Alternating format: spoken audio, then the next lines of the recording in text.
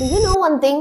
ஒவ்வொரு வருஷமும் இந்த நீட் எக்ஸாம் உடைய டிஃபிகல்ட்டி லெவல் மட்டும் இன்க்ரீஸ் ஆகிட்டே இருக்கு.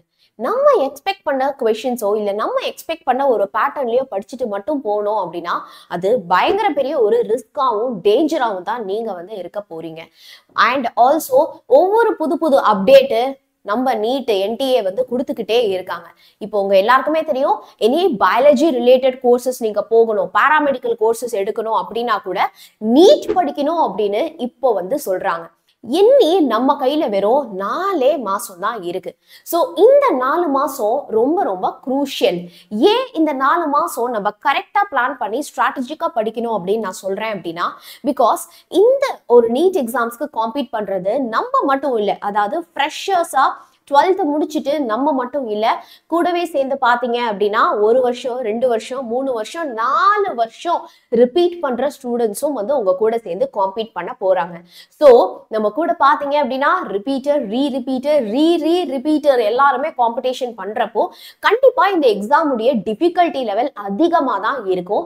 ஏன்னா எவ்வளவு பேர் எக்ஸாம்ஸ்க்கு அப்ளை பண்றாங்க, எவ்வளவு பேர் அதுல எலிஜிபிலிட்டி கிரைட்டீரியால வராங்க, அதுல எவ்வளவு பேர் கட் ஆஃப்ல வராங்க, அண்ட் எவ்வளவு நம்பர் ஆஃப் சீட்ஸ் இருக்கு அப்படின்னு நீங்க ரேஷியோவை கம்பேர் பண்ணி பாத்தீங்க அப்படின்னா ரொம்ப ரொம்ப ரொம்ப கம்மி நம்பர் ஆஃப் சீட்ஸ் தான் இருக்கு when you compare with how many people apply for the exam. சரியா?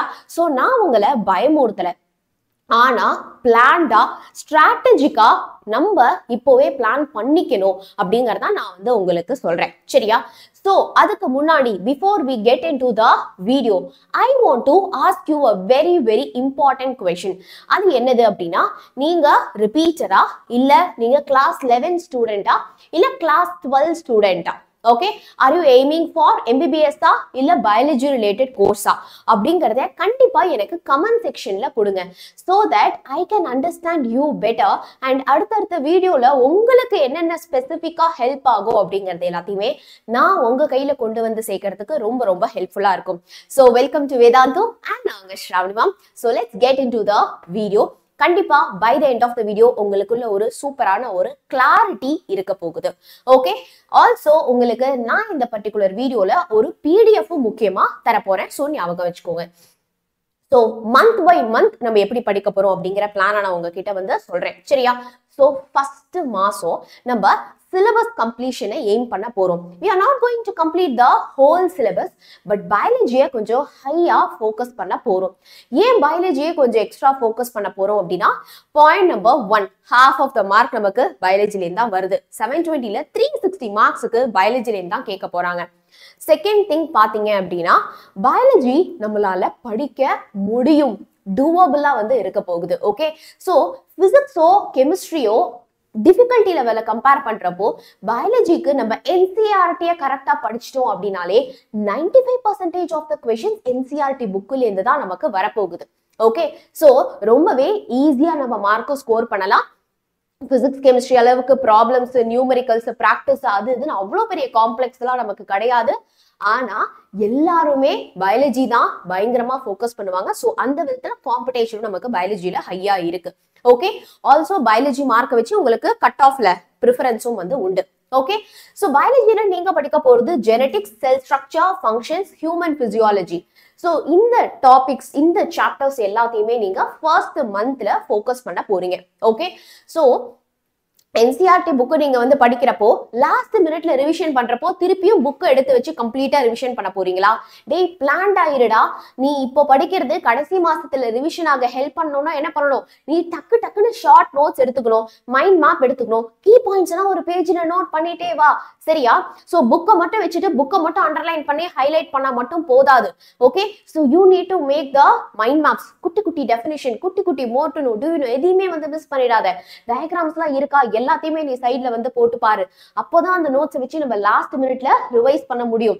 நெட்ல 1000 மைண்ட் மேப்ஸ் இருக்கு, 1000 நோட்ஸ் இருக்கு, இல்லாததே கிடையாது நீட் மெட்டீரியல்ஸ் பொறுத்த வரைக்கும். ஆனா நீ என்சிஆர்டி புக்கை படிச்சு நீ புரிஞ்சு அதுல இருக்கிற இம்பார்ட்டன்ட் கீ பாயிண்ட்ஸ் எல்லாத்தையுமே நோட் பண்ணி வைக்கிறப்போதான் ஃபைனல் எக்ஸாம் அப்போ ரிவிஷன் பண்ண உனக்கு ஹெல்ப்ஃபுல்லா இருக்கும், உனக்கு அது புரியும். ஓகே, ரெண்டாவது விஷயம் பிசிக்ஸ்ல நம்ம units and measurements, kinematics, loss of motion, work energy power and கிராவிடேஷன்ல இருக்கக்கூடிய கான்செப்டை புரிஞ்சுக்க போறோம். அதுல இருக்கக்கூடிய logic so physics works on logic தான். ஃபர்ஸ்ட் ஒரு சம் இருக்கு, ஒரு கான்செப்ட் இருக்குன்னா அது எப்படி சால்வ் பண்ணுங்கிற லாஜிக்கு நீங்க ஒன்று கிளாஸ் அட்டென்ட் பண்ணணும்.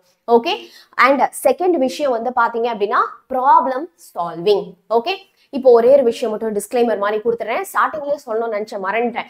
என்னது அப்படின்னா, மேம் நீங்க சொல்றது எல்லாமே ரிப்பீட்டர்ஸ்க்கு தான் ஒத்து வருது. I am class 11 student, I am class 12 student, so what I should be doing அப்படின்னு கேட்டீங்கன்னா, டோன்ட் வரி, உங்களுக்கும் நான் சொல்றேன். ஸோ பயாலஜியை முடிச்சுட்டு பிசிக்ஸ் வரும்.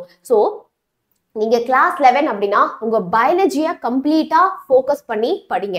ஓகே, ஸோ நான் state board student ma'am, state board புக்கை கரெக்டா படிடா, ஸோ தட் உனக்கு book and side question public எக்ஸாம்ல கேட்டாலும் அழகா எழுதிடலாம். ஓகே, இதே 12 ஸ்டூடெண்ட் அப்படின்னா உங்க ஸ்டேட் போர்ட் புக்கை நல்லா புரிஞ்சு படிங்க. நமக்கு ஒரே கல்ல 2 மாங்கா அப்படிங்கிற மாதிரி நீட்டுக்கும் நம்ம ப்ரிப்பேர் ஆன மாதிரி இருக்கும். பிகாஸ் 95% நமக்கு கான்செப்ட் சேமா தான் இருக்கு NCERTலயும் ஸ்டேட் போர்ட் புக்லயும். சரியா? சோ நீ கான்செப்ட புக்கை லைன் பை லைன் படிக்கணும், அதை படிச்சு நோட்ஸ் இருக்கணும், ஞாபகம் வச்சுக்கோ. சோ தட் நமக்கு புக்ல இருந்து கிரியேட்டிவ் கொஸ்டின்ஸ் பப்ளிக்ல கேட்டாலும் எழுதிடலாம், நீட்டுக்கும் நம்ம ப்ரிப்பேர் ஆயிடலாம். சரியா? இப்போ பிசிக்ஸ் பொறுத்த வரைக்கும் ஒண்ணு மட்டும் ஞாபகம் வச்சுக்கோங்க, தியரியை மட்டும் புரிஞ்சுட்டு ப்ராப்ளம் நான் சால்வ் பண்ணிப்பேன்னா வாய்ப்பே கிடையாது. ஸோ ஒரு கான்செப்ட், ஒரு லாஜிக் புரிஞ்சுக்கிறோம் அப்படின்னா டெஃபினட்டா நீ உடனே என்ன பண்ணணும் அப்படின்னா ப்ராப்ளம்ஸை சால்வ் பண்ணணும். Start with previous year questions. Okay, so previous year questions எல்லாம் அழகா நீங்க சால்வ் பண்ணிட்டே வாங்க. ஸோ தட் அதே கொஸ்டின் ரிப்பீட் ஆகாதுடா, ஆனா அதே லாஜிக்ல நமக்கு ரிப்பீட் ஆகும்.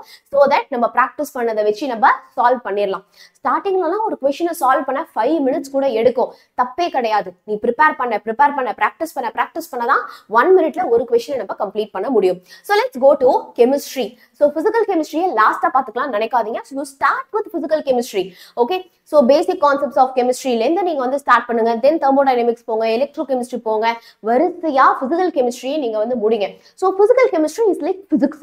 எந்த அளவுக்கு நமக்கு லாஜிக்கும் ஃபார்முலாவும் படிக்கிறோமோ அந்த அளவுக்கு ப்ராப்ளம் சால்விங்கும் இம்பார்ட்டன்டா. டைப்ஸ் ஆஃப் ப்ராப்ளம்ஸ் பிரிச்சுக்கோ, இந்த டைப்ல இந்த லாஜிக்ல நமக்கு இந்த ப்ராப்ளம் வந்தா இப்படிதான் சால்வ் பண்ண போறோம் அப்படின்னு குட்டியா ஷார்ட் நோட்ஸ் ஹிண்ட்ஸ் மாதிரி எடுத்துட்டே வாங்க. ஃபார்முலாஸ்னா ஃபார்முலா ஷீட் மாதிரி நீங்க போட்டுட்டே வந்து வாங்க. சரியா?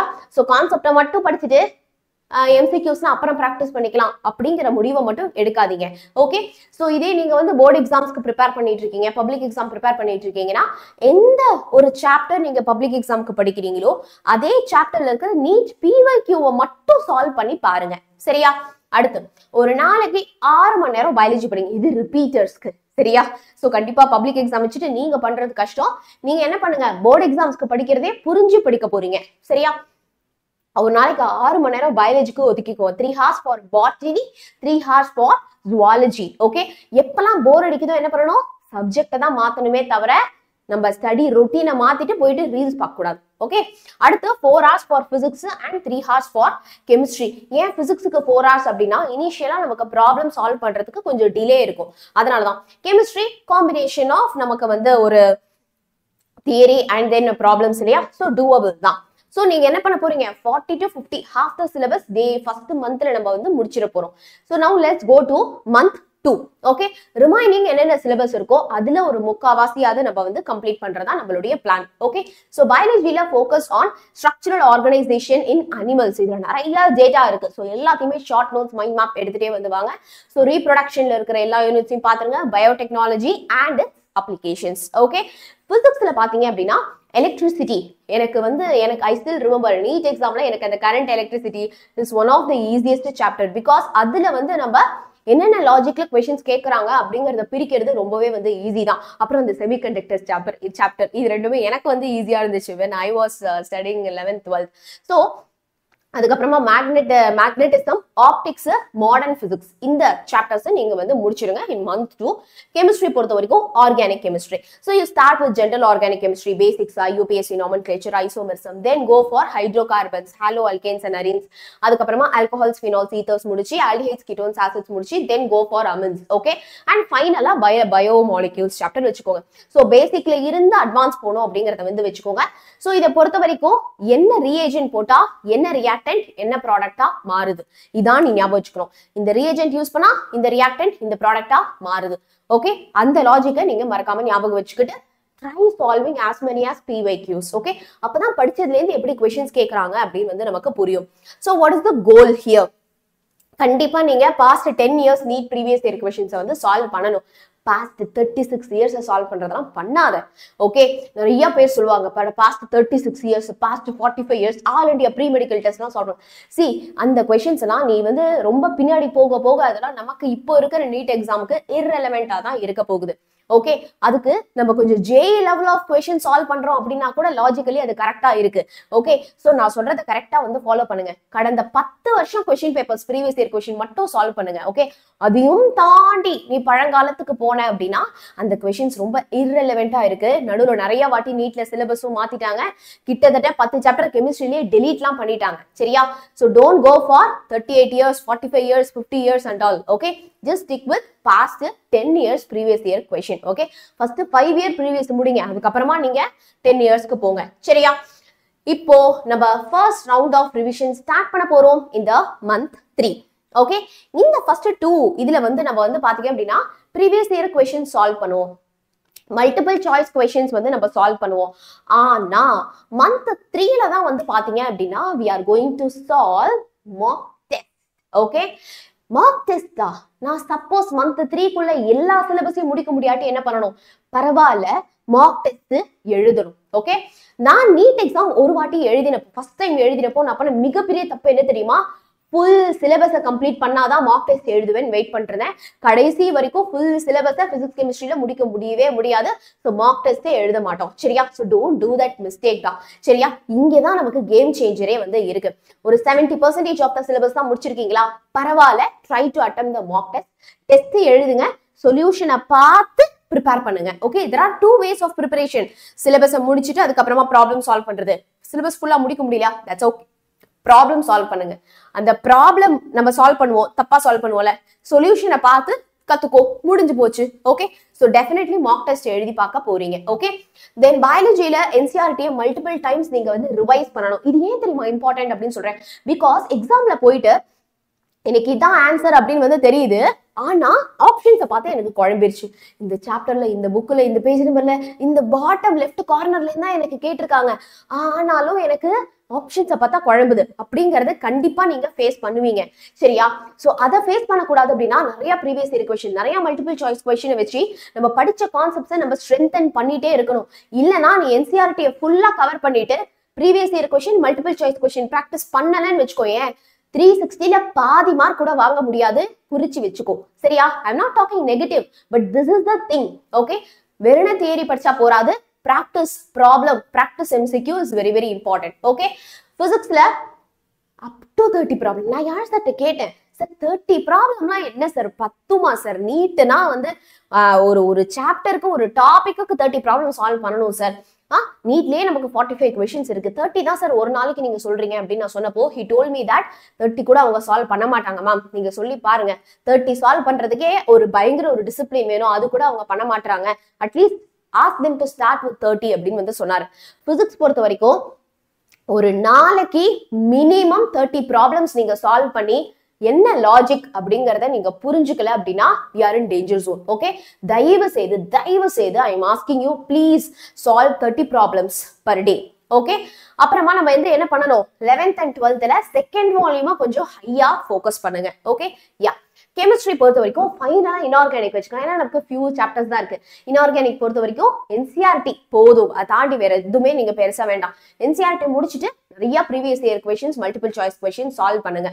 ஓகே, அடுத்ததா இப்போதான் நம்ம மார்க் டெஸ்ட்ல ஃபுல் லென்த் டெஸ்ட் வந்து நிறைய வந்து எழுத போறோம். டெஸ்ட் எழுதினேன், மார்க் வரல, எங்க மார்க் போச்சு தெரியல அப்படின்னு க்ளூலெஸ்ஸா இருந்தீங்கன்னா டெஸ்ட் எழுதினது வேஸ்ட். ஓகே, சோ எந்த அளவுக்கு நீங்க டெஸ்ட் எழுதுறீங்களோ அந்த அளவுக்கு எரர் அனாலிசிஸும் நீங்க பண்ணணும். எதனால இந்த கொஸ்டின் நான் தப்பா அட்டெம்ப்ட் பண்ணேன், நான் வந்து படிக்கவே இல்லையா, இல்ல நான் வந்து சப்ஸ்டியூஷன்ல தப்பு பண்ணிட்டேனா, நான் லாஜிக் புரிஞ்சுக்கிறதுல நான் தப்பு பண்ணிட்டேனா, ஆர் நான் டைமிங் ரொம்ப மிஸ் பண்ணிட்டேனா அப்படின்னு ஏன் தப்பாச்சு அப்படின்னு அந்த தப்பை ரெக்டிஃபை பண்ணி எந்த அளவுக்கு நீங்க மிஸ்டேக்ஸ் நிறைய பண்றீங்களோ அந்த அளவுக்கு நிறைய மிஸ்டேக்ஸ் நீங்க ரெக்டிஃபை பண்ணிக்கிறீங்களோ அந்த அளவுக்கு நீட் எக்ஸாம்ல லூஸ் ஆக போற மார்க்கையும் நீங்க வந்து சேவ் பண்ணலாம். ஓகே, so third monthல தான் you are going to identify your weak areas. Okay, இந்த ஏரியாஸ்லாம் தான் நான் வந்து கொஞ்சம் வீக்கா இருக்கேன், இதுலலாம் நான் ஸ்ட்ரென்த் ஆகணும் அப்படின்னு உன்னுடைய வீக்னஸையும் ஸ்ட்ரென்த்தையும் நீ நிர்ணயிக்க வேண்டிய ஒரு டைமுக்கு வந்துட்டோம். And then 4th month. So 4th மந்த்ல ஃபைனல் மந்த்ல நம்ம வந்து என்ன பண்ண போறோம் அப்படின்னா பயங்கர குயிக்கா நம்ம என்சிஆர்டில நம்ம நோட்ஸ் எடுத்து வச்சிருப்போம் கரெக்டா, இல்லைன்னா என்சிஆர்டி புக்லயே ஹைலைட் பண்ணி வச்சிருப்போம். அது மட்டும் தான் ரிவிஷன் பண்ணணும். ஃபுல் என்சிஆர்டி எடுத்து படிக்க கூடாது. அதனால தான் சொன்னேன் ஸ்டார்டிங்லேயே நீ வந்து நோட்ஸ் எடுத்து வச்சிருக்கணும். ஓகே, பிசிக்ஸ்லயும் நான் என்ன சொன்னேன், இருக்கிற லாஜிக் ஃபார்முலா ஷீட் யூனிட்ஸ் எல்லாம் ஒரு எழுதி வைக்க சொன்னேன் இல்லையா, அதெல்லாம் நீங்க வந்து என்ன பண்ண போறீங்க அப்படின்னா லாஸ்ட் மினிட்ல ரிவைஸ் பண்ண போறீங்க. ஸோ ரேப்பிடா ப்ராப்ளம் சால்வ் பண்ண போறோம். லாஸ்ட் மந்த் வரப்பெல்லாம் ஒரு ப்ராப்ளமா 1 minute ஆர் 2 minutes மேக்ஸிமம்ல நீ சால்வ் பண்றதுக்கு ரெடியா வந்து இருக்கணும். Okay, then coming to the mock test. Daily ஒரு mock test எழுதாம நீ இருக்கவே கூடாது. mock test மட்டும் எழுதாம நீங்க வந்து என்ன பண்ணணும், அதுலேருந்து என்ன தப்பு நான் பண்றேன் அப்படின்னு சொல்லிட்டு you have to avoid your silly mistakes and focus on accuracy. Okay, எல்லாம் okay ma'am. 4 month பிளான்ஸ்லாம் okay ma'am. இப்போ எனக்கு ஷார்ட் அண்ட் ஸ்வீட்டா ஒவ்வொரு சப்ஜெக்ட்டுக்கு வாட் வி ஷுட் டூ அப்படின்னு குயிக்கா சொல்லுங்க ma'am. So that wheel remember. அப்படின்னா 50% of the mark வந்து is going to be from biology and biology it is going to be from NCERT. So make sure state board na state board line by line படிச்சிருக்கேன். நம்ம NEET exam வரப்போ NCERT line by line படிச்சுக்கலாம். NCERT line by line படிக்கணும் அப்படிங்கறத first focus தான் வச்சுக்கோங்க for bio. Also MCQ solve பண்ணனும், இல்லனா நான் சொல்லிட்டேன் half mark difficult அப்படின்னு. பிசிக்ஸ்ல வந்து பாத்தீங்க அப்படின்னா டெய்லி நியூமெரிக்கல்ஸ் நீங்க சால்வ் பண்ணணும். யார் சார் சொன்ன மாதிரி ஒரு டேக்கு 30 questions மினிமம் நீங்க வந்து சால்வ் பண்ணணும். அதுல வந்து ஃபர்ஸ்ட் எடுத்த உடனே 30ல 25 தப்பாகும், அப்புறம் 20 தப்பாகும், அப்புறம் 15, அப்படியே வந்து நம்ம வந்து தப்ப கம்மி பண்ணிட்டே வரலாம். ஓகே, ஸோ கெமிஸ்ட்ரி பொறுத்த வரைக்கும் நமக்கு எந்த அளவுக்கு நம்ம அண்டர்ஸ்டாண்ட் பண்ணிக்கிறோமோ அந்த அளவுக்கு மெமரைசேஷனும் வந்து இம்பார்ட்டன்ட். ஓகே, ஸோ நிறைய வாட்டி ரிப்பீட்டடா ப்ராக்டிஸ் பண்றது மூலமா தான் ஒரு விஷயம் வந்து நமக்கு மனப்பாடம் ஆகணும். நீ மனப்பாடம் உட்காந்து மனப்பாடம் பண்ணக்கூடாது, தானா மனப்பாடம் ஆகணும் அப்படின்னா you need to practice again and again. Okay, mark டெஸ்ட்டை அவாய்ட் பண்ணிடாத சரியா. எக்ஸாம் மாதிரி நீட் எக்ஸாம் டைம்லயே ஓகே மத்தியானமே உட்காந்து நீங்க வந்து என்ன பண்ணுங்க அப்படின்னா 2 மணிக்கு உட்காந்து அழகா மார்க் டெஸ்ட் உட்காந்து அட்டெம்ப்ட் பண்ணுங்க. ஓகே, எல்லாம் ஓகே. நம்ம கனவுக்காக கொஞ்சம் சாக்ரிஃபைஸ் பண்ணிட்டோம் அப்படின்னா அதுக்கப்புறம் லைஃப் வந்து செட்டில்டு அப்படின்னு நினைக்காதீங்க. நீட் எக்ஸாம் ஒரு ஸ்டார்டிங் தான். நீ நீட் எக்ஸாம் கஷ்டப்பட்டு கிளியர் பண்ணி MBBS ஃபர்ஸ்ட் இயர்ல போயிட்டு உட்கார்றப்போ உனக்கு தெரியும், படிக்கிறப்போ நீட் எக்ஸாம்லாம் ஒண்ணுமே இல்லை, அந்த அளவுக்கு டஃபா இருக்கு MBBS அப்படின்னு சொல்லிட்டு. MBBS அதே மாதிரி கண் விழிச்சு உயிரை கொடுத்து படிச்சு முடிச்சதுக்கு அப்புறம் உனக்கு தெரியும் பிஜி நீட் ஓயா என்ன கஷ்டமா இருக்கு, MBBS ஒண்ணுமே இல்லை அப்படின்னு வந்து தெரியும். ஸோ நீ ஓட போறது ஏதோ ஒரு ஸ்பிரிண்ட் ரேஸ் கிடையாது. Okay, it is going to be a marathon. Okay, so நீ வந்து என்ன பண்ணணும், ப்ராப்பரான ஒரு ரொட்டீன் இப்பவே வந்து செட் பண்ணணும். You have to focus on your health, you have to focus on prioritise your sleep routine. Okay, 6 to 7 hours of ஸ்லீப்பை என்ன ஆனாலும் விட்டு கொடுக்காது. ஏன்னா நம்ம கொஞ்சம் டீஹைட்ரேட்டடா இருக்கும், கொஞ்சம் ஸ்லீப் நமக்கு பத்தல அப்படிங்கிறப்பவே it affects R memory. Okay, so அதனாலதான் நமக்கு படிச்சதெல்லாம் வந்து மறக்குது. ஸோ தயவு செய்து ஸ்லீப்பை கரெக்டா ப்ரையாரிட்டைஸ் பண்ணணும் அப்படின்னா உன் டைமை நீ தான் வந்து மேனேஜ் பண்ணணும். ஓகே, ஸோ மக்களே ஹை ப்ரையாரிட்டி டாபிக்ஸ் யார் யாருக்கெல்லாம் வேணும் அது எல்லாத்தையுமே நான் வந்து டிஸ்கிரிப்ஷன்ல PDF-ஆவே கொடுத்துருக்கேன், மறக்காம டவுன்லோட் பண்ணிக்கோங்க. ஆல்சோ ஆஃப்லைன்ல நான் நீட் படிக்கணும் அப்படின்னு ஆசைப்படுறேன் அப்படின்னா மறக்காம நம்ம வாய்ஸாட் ஸ்காலர்ஷிப் அட்மிஷன் டெஸ்ட்டை வந்து எழுதுங்க, உங்களுக்கு ரொம்பவே ஹெல்ப்பா இருக்கும். லிங்க் வந்து டிஸ்கிரிப்ஷன்ல இருக்கு, கிளிக் பண்ணி இப்போவே ரெஜிஸ்டர் பண்ணிடுங்க. அண்ட் இந்த வீடியோ உங்களுக்கு யூஸ்ஃபுல்லா இருக்கு அப்படின்னா மறக்காம லைக் பண்ணிடுங்க. நீட் ரிலேட்டட் கண்டென்ட் எல்லாமே நம்ம சேனல்ல இனிமே வந்துட்டே இருக்க போகுது. மறக்காம நம்ம சேனலை சப்ஸ்கிரைப் பண்ணிக்கோங்க. All the best.